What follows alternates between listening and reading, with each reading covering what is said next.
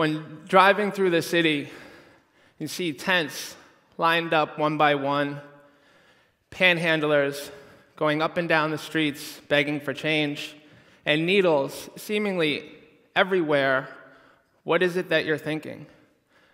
The immediate thought that comes to mind, it's engendered in the stigma that surrounds addiction. And with that, we are asking the wrong question. And that question is, why don't they just stop putting the needle in their arm? But it's not about the needle. The questions we need to be asking are, how did the needle end up there? Why did the needle end up there? And what it is that we can do to help. In today's society, there's a very misunderstood problem that many still turn a cheek to what is right there in front of them. It's hard to imagine someone coming out of these walls of addiction, standing taller than ever, proud to be who they are, proud to be what they have gone through, and seeking a life full of service. But rebirths, they do occur. Definitions of rebirth include the act of reappearing, flourishing after a decline, to be born again. On July 24th of 2017, a rebirth occurred. It was on this date that I was born again. I had finally reappeared after a decades-long decline where drugs and alcohol controlled my every move. They not only controlled my every move, they robbed me of all my dreams, and they stripped me of all my morals, leaving me just merely existing. On this date is what started a 20-month journey, and that has culminated to me standing here today before you as evidence that it does not matter how far down you may have fallen. It does not matter how lost, depressed you may be. I was there. I was lost. I was all alone. I had no sense of being, and I had no human connection. But there is hope. There's always someone there that has their hand up, waiting for you to help. And with that, then we can go on and move forward. And in doing so, we can realize that it's okay. Things can get better. And when when driving through that city and you end up at that stoplight and you see a man walking towards you, begging for change, remember that that man is a human being like you and me. There's somebody's son, there's somebody's father, and there's somebody's friend. And that friend is me. You see, a little over a month ago, I was in that exact situation, sitting at a city light, and I see a man going car to car in front of me. I soon realized I knew that individual. He was someone who was somewhat of a mentor to me during those crucial early stages of recovery. I went through detox with him, and he helped guide me and let me know, preparing me for what was ahead. And as he got closer, I rolled my window down, yelling his name, and before I knew it, he nearly jumped through the window, hugging me, warm embrace, feeling the tears come down. All he could say to me was, "Jason, please help me. I don't want to be living like this anymore." Stunned by the events that just unfolded and in a panic as the light was turning green, I just handed him my card and said, "Please call me. I'll do whatever I can." So the next morning, I went looking for him. I went to that same spot, and there he was, going car to car. This time, he was holding a Happy Valentine's Day sign. As he approached, I asked him to please get in, and we pulled over at a gas station up the way. Immediately, he broke down as he began to tell me how he ended up where he did, telling me that he had lost everything.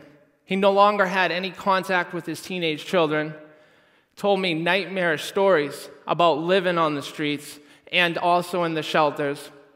And he also told me that he was proud of me. He had heard what I was doing, and he asked if I would be his recovery coach once he could find himself off the streets. So how is it that he ended up amidst the tents and the needles, and I ended up here as a best-selling author, a national recovery advocate, and now a TED Talk speaker? Everyone experiences trauma in their lives, but it is through these hardships where we can begin to build our resilience. We're picking up the pieces of our past and laying down a solid new foundation. It wasn't only until I took what is typically a weakness and used it as my greatest strength. I ripped off the mask that was hiding this broke, scared boy, and I allowed myself to be vulnerable for the very first time. I had finally admitted that I no longer had the answers. I had finally admitted that I could not do this on my own. And then I followed by uttering the 3 most difficult words any addict can ever say. The very 3 words that my friend had said to me: "Please help me." And it was with that I went on my journey, knowing wholeheartedly what it feels like to be lost, alone, depressed, hopeless, and full of despair. I recognized the importance that human connection was going to play and help motivate me to even want to get better.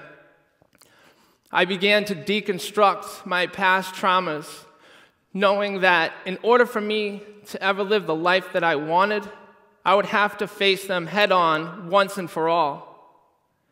And understanding that I'll never experience the pain that I had already endured, I can now use these traumas and learn from them and take accountability for the pain that I may have caused those that I love.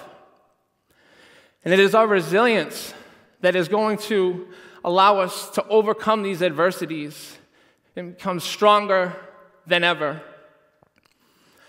I soon realized that I was beginning to become part of something far bigger than my journey. Through the success of my book, Stop Thinking Like That, No Matter What, a new world full of opportunities had entered my life. Platforms such as this, allowing me to share my mission, share my message, and employ what my mission is of spreading hope and inspiration to as many people as humanly possible. And that includes running next month's Boston Marathon, whatever it takes. And with running the marathon and doing what I have done, I wanted to be able to give back as much as I could. So I then took classes to earn my recovery coach certification, and recently just completed an extensive course to become a certified peer specialist. And joining this groundbreaking peer movement, I am now able to answer those questions that we should have been asking all along. How did the needle end up there? Why is it there? And what is it that I can do to help? The peer movement is a radical new approach for mental health and recovery advocacy.